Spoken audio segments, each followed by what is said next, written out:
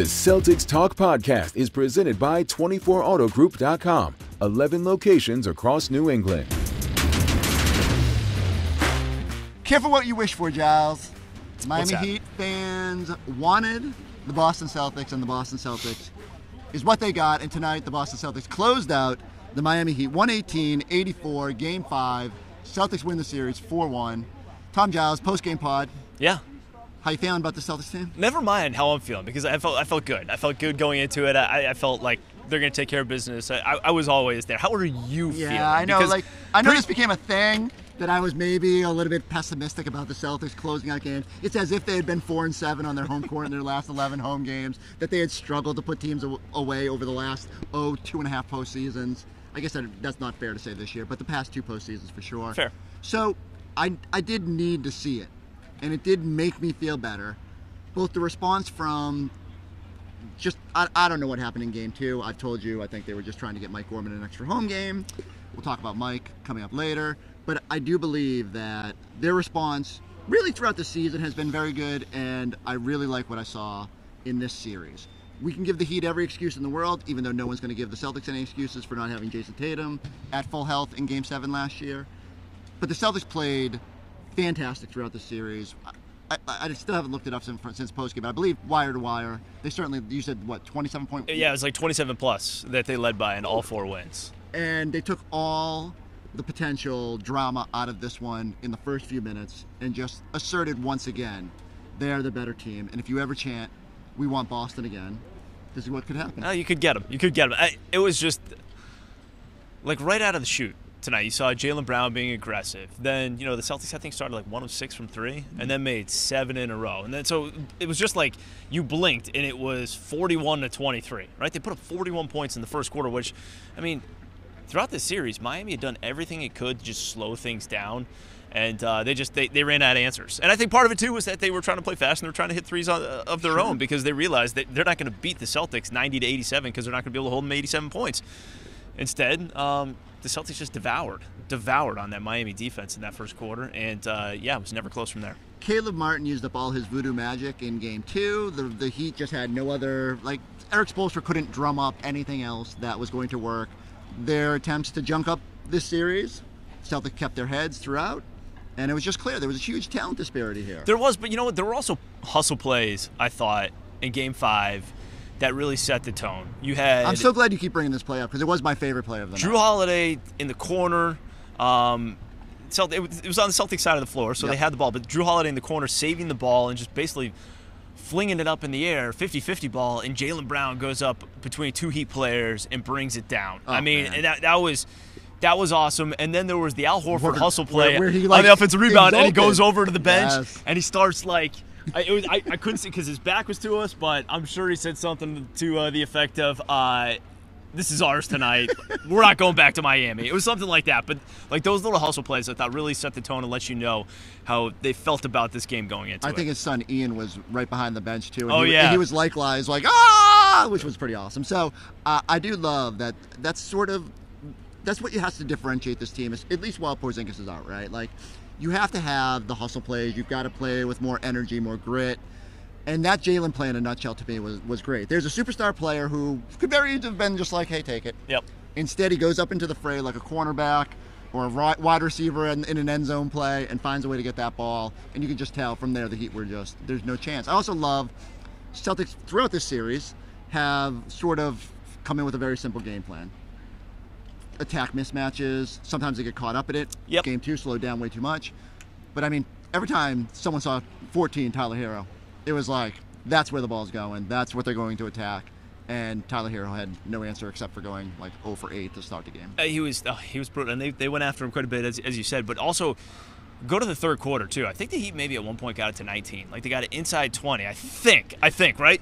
But that's that was the quarter that kind of was trouble for them last few years against Miami. Mm-hmm. And not only did they kind of weather that storm, they kept their foot on the accelerator to the point where it was, I think Al Horford came out with 4 minutes left in the third quarter, and we didn't see him again. And you kind of wondered how much of the starters we're going to see in the fourth. I mean, Jayson Tatum was out there for a minute, I think, but that was about it. And then it was all about the stay ready group. If Peyton Pritchard could have made shots, they would have won by 50. But, someone had to have an off night, and so nice of him to take it easy on the Heat.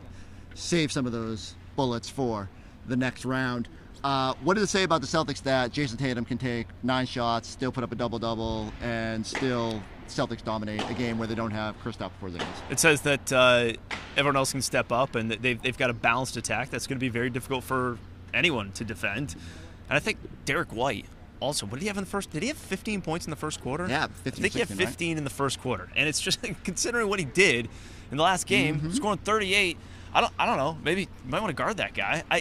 It's just such a luxury to have. Don't give the game plan away for the next round. But to have a guy like Derek White coming around a screen on the wing and knocking down a 3 from like 26 feet. You know what I mean? That is such a luxury that other teams just don't have. But that's where this team was tonight. I'm kind of done with the Heat. Are you done with the Heat? I've been done with the Heat. I've been done with the Heat, and I've been saying it like Jayson Tatum's been done with the Heat.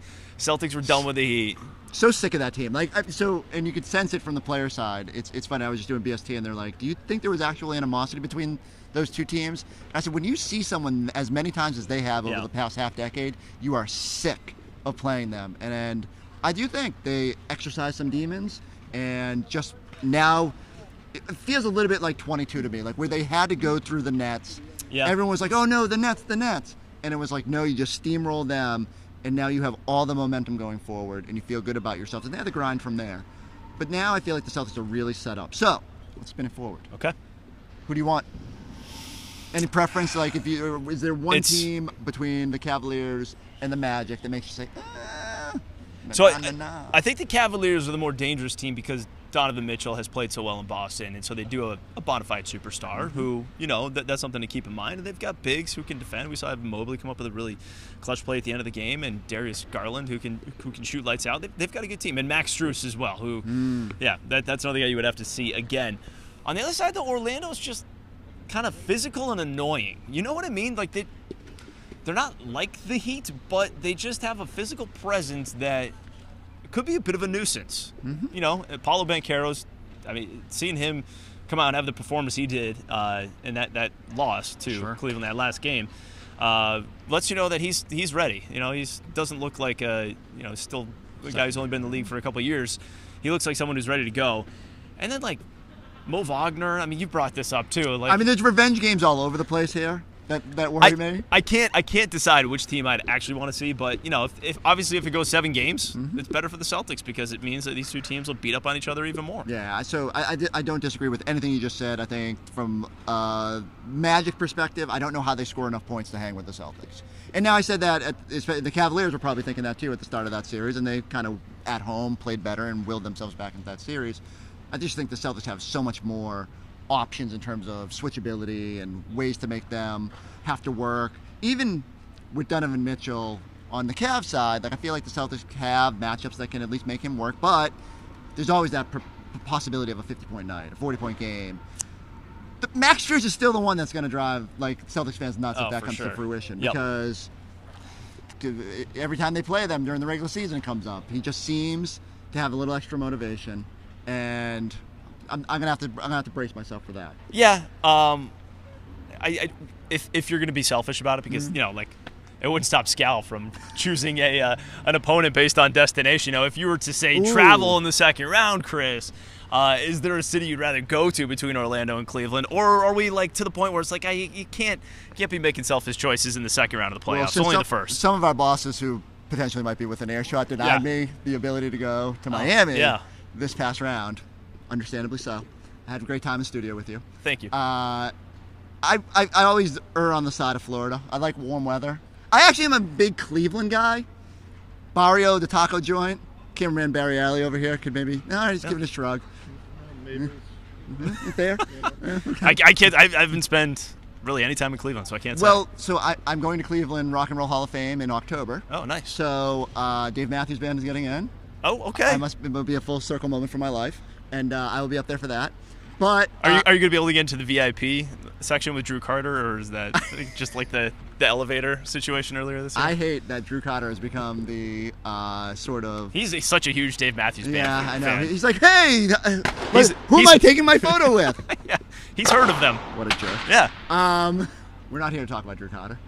I am here to talk about. It's a good segue though. I'm here to talk about Mike Gorman.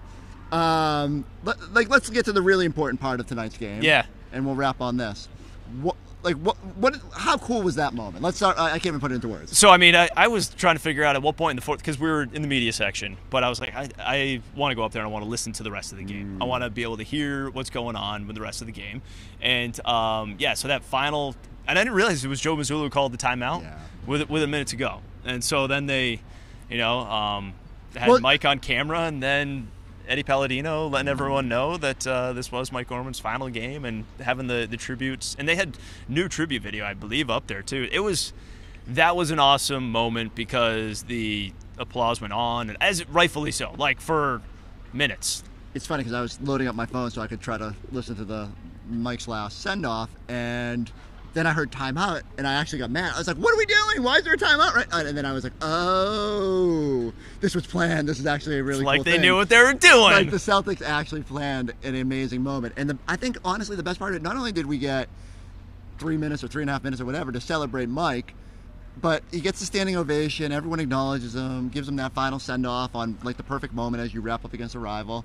And then Gino rolls, which is like symbolic of all the success, or the peak of the success during Mike's whole tenure here. And I know you could say the 80s, but like really, weathering the 90s, the early 2000s, and getting to that 17th banner, it really hit me. I was like, wow. Yeah, and he had the perfect send off. It was great, and it was great that it was a Celtics win, and it happened at the Garden. Which again, Chris's theory is that Game 2 was a scripted loss to make sure that Mike Gorman's final game was at the Garden. Yeah. So I get it. It's growing on me. I'll tell you that. See, there's always a way to explain away a bad loss, and what better way? As I told you on the post-game show, there's one final step for the Celtics to make sure this Gorman send-off is completed the right way. That's to win a title. For sure. So 4 wins is nice. 8 wins will be great. 12 is good too. I need 16. 16. That's right. 4 down. 12 to go. 12 to go. Okay. Get right to it. Get right to it next week. This series felt like it was 3 months for 5 games. Am I crazy? Like, it did not feel like a quick series. It kind of stretched on a little bit. Yeah.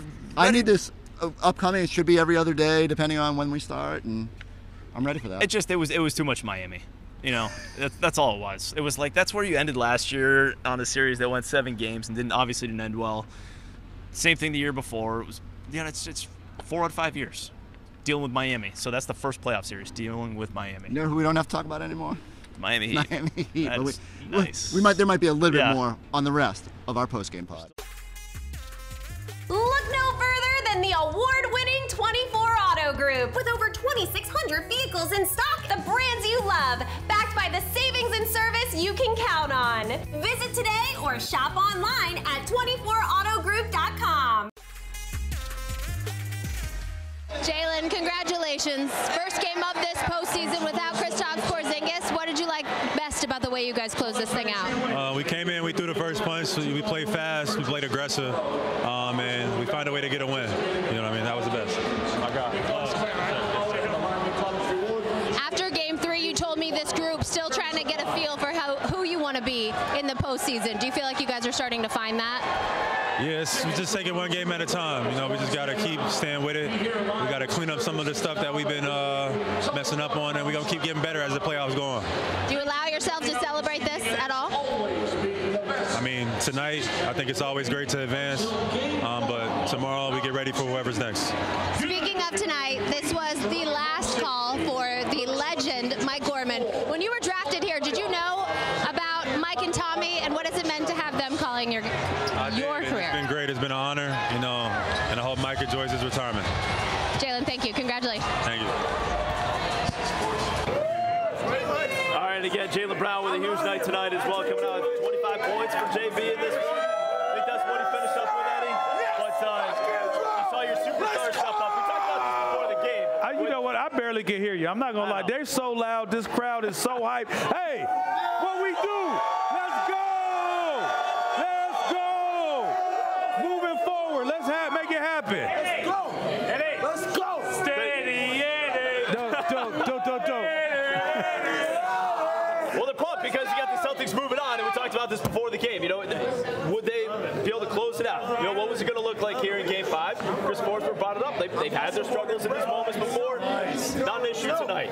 Yeah, well, I think the difference is you learn. You know, you learn from your mistakes. And last year, this was a team that where you say, hey, they constantly let go of the rope. They had an opportunity to close something out. They didn't make it happen. This year, we haven't seen that many times. And whenever we did see it, they were able to correct it, right? And they went right back into their bag and was able to get these W's. So, I mean, it's no better way to win, because who was the one that put you guys out last year? It was Miami Heat. Who did you put out this year? Yeah, Miami Heat. So that's sweet revenge. Yes, it is. Nothing wrong with an easy win, 118-84. Again, they're winning by 34. Awesome moment at the end of the game. Awesome moment, that final commercial break when they put Mike up on the Jumbotron. I thought that was perfect. I thought it really encapsulated in the crowd reaction. For sure. Yeah, that was just great. I mean, 43 years, Tom, you only got, what, like 41 to go before you're at that level. Nah, Mike, I mean, Mike's everybody that knows Mike knows that he's an amazing guy. He's nice. He's worked with so many great people. Everyone here that has watched the Celtics have listened to Mike Gorman. An amazing tribute. Like, you think about the last game of the season, all the things that went into that, like that moment right there just kind of like ends it. But the thing is, Mike's not going anywhere. He's going to be sitting courtside. We're going to be up here fighting for media seats, and my man's going to be chilling with the owners in courtside. With popcorn, yeah, and a cocktail. He'll be at the 9th level. We'll be over here fighting down here to get a seat. Just in the building. That's all you need. Yeah. And Mike will be chilling, eating popcorn. So it's not like we're not going to see him. It's just a great way to end, and hopefully, like this is a magical season for us. For sure. What about tonight's game? Smackdown, man. We got Smackdown. But at what moment did you know this is going to be the Smackdown that we saw? You know what? To be honest with you, when Luke Cornett came in and Bam Adebayo struggled for like the 3 minutes, and I'm like, oh, and then Al Horford came back, that run right there, it was 26-5. At that point, I thought that thing was over. Well, I like the play where Jrue Holiday saved it. Jaylen Brown goes up and gets his 50-50 balls. Yeah. That right there, then we end up getting a bucket out of that. Yep. So when I looked at that, I said, we're winning the 50-50 balls. We're knocking down threes. We're playing defense. Miami Heat doesn't have a chance tonight. We're different than last year. Way different. That game 2 is an anomaly. That's it. But we get after it, man. Like, even late in the game, Jrue Holiday was hawking the ball. He got a foul. He was like into it. We're so different than we were last year. It's still, it's a still journey. It's tough. To win, it's hard, but we're just a different team right now. Well, it's also too, the closeout mentality. Let's get it. The closeout mentality tonight as well. You're looking at 22 at halftime. You wonder, is Miami going to make a little bit of run here to start the second half? And instead, you just saw the starters, everyone just take it to another level and build that thing back out. Yeah, I mean, we picked on matchups all night that we had them. We moved the basketball. Who was they picking on? Tyler Hero. I mean, I've been telling y'all, man. I know the man gets buckets and he has his moments, but I don't know, man. You're not going to say nothing, but he don't seem like Miami Heat to me. The only thing he seems like to me is like he just likes to chill. Like I get it, he works hard, but you ain't gonna win with him. That's man. not. Come on. You don't think he's Heat culture? Is that what you're saying? He name a guy in the past that just gets destroyed defensively. Just gets can't stop anybody. Don't happen. No, you can go look at the history of the Miami Heat. They don't got guys like that. He's the one guy. I'm telling you, man, that's got to be Pat Riley's grandson. I'm telling you. He had 50 points in it and like 19 shots. He came back into the fourth quarter. I was like, what are they doing? I'm telling you, it's like man. a 32-point game. I'm telling you, I've seen this before. It's like he's trying to get him a scholarship in the AAU circuit. All right, let's send it back downstairs. Abby standing by with head coach Joe Mazzulla. Joe, before the game, you told us your team would have to match the Heat's desperation. Do you feel like you guys did that? What stood out to you about the way your team closed us out? Consistency. I thought we got off to a good start, and we were consistent throughout the entire game, which is really hard to do against a team like that. Really hard to do when you're up 20 to 25 points, and something that I think this team has done throughout the entire year is to just play with a high level of consistency, high level of focus, high level of physicality. What do you take away from this series?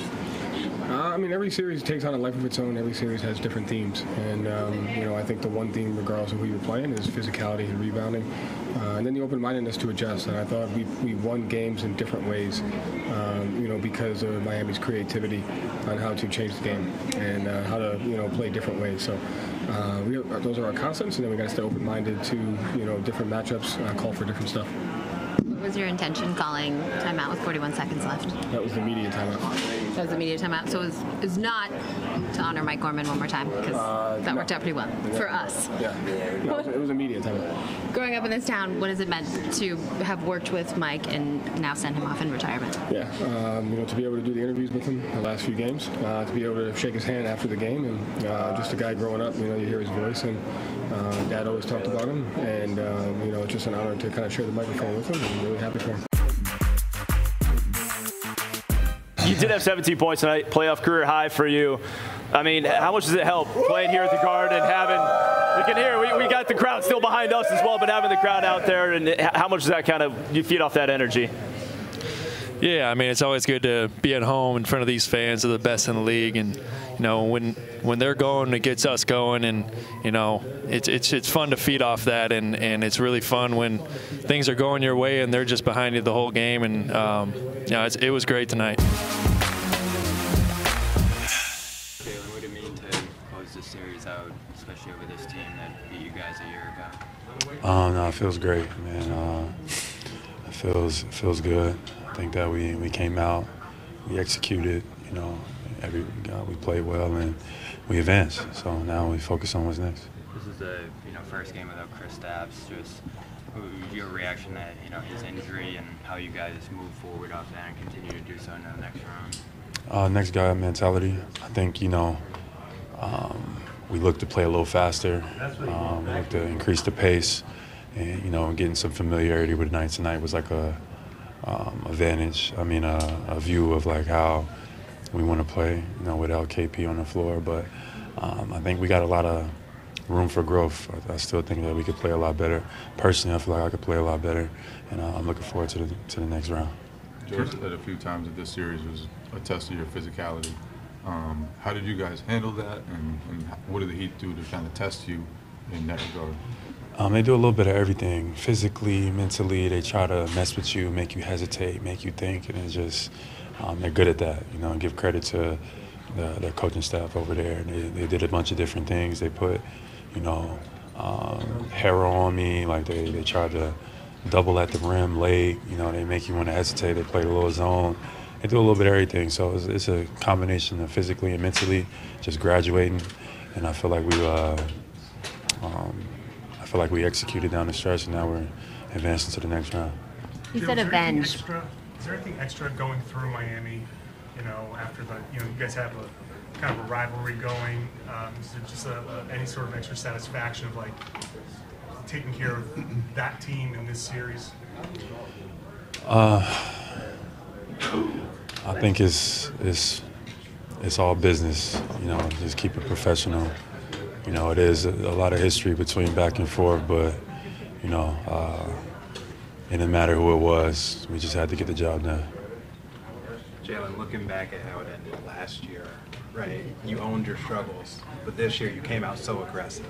Just what led into that, just that mindset? Just mentally, work, trusting the work, just coming out, owning it. Obviously last year, probably had one of my worst series in the playoffs just in general, and that just has carried on from there.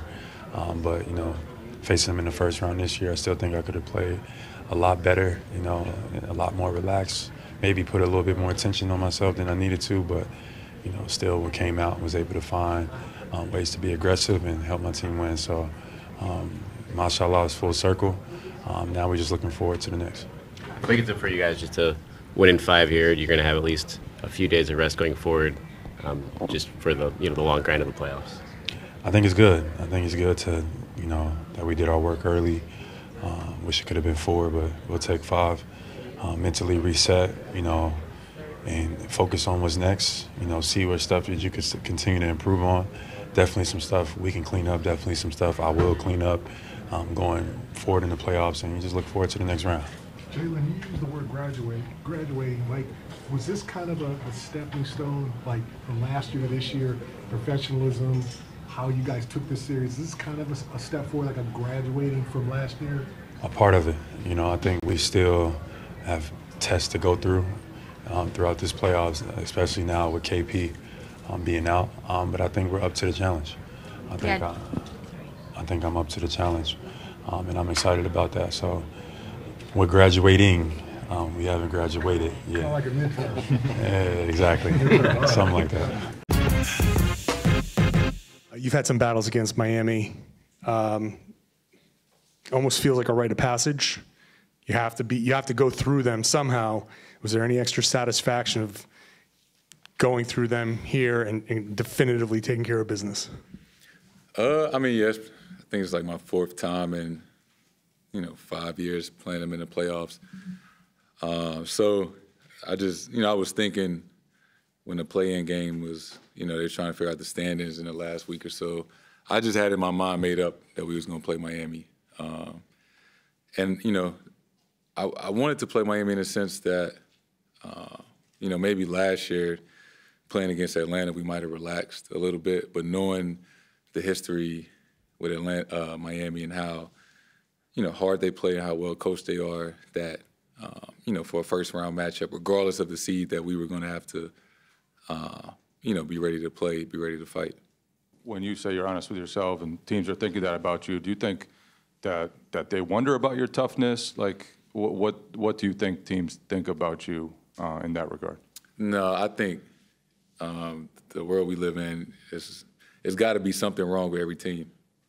That's what they like to say, and you can see how talented we are. I think it's lazy or easy to say that teams can out-tough us, right? And I never understood that. Like, what's the definition of tough? Like, having the louder guys on your team, like that shit don't make you tough. Everybody has their own definition of what toughness is. It's playing the right way, showing up every day to do your job without complaining. I think that's being tough. Well, I don't know what to say, really. For the past 45 years, it's been an honor and my distinct pleasure to have been the voice of the Boston Celtics. I'll be forever grateful to this ownership for treating my family as they treat their own, and special thanks to all who welcomed Tommy, Scal, and me into your homes all winter long. When there was a cold night going on outside, you turned us on, and that just couldn't have been better. There's no place I would rather have been. So, Boston, thank you. Good night.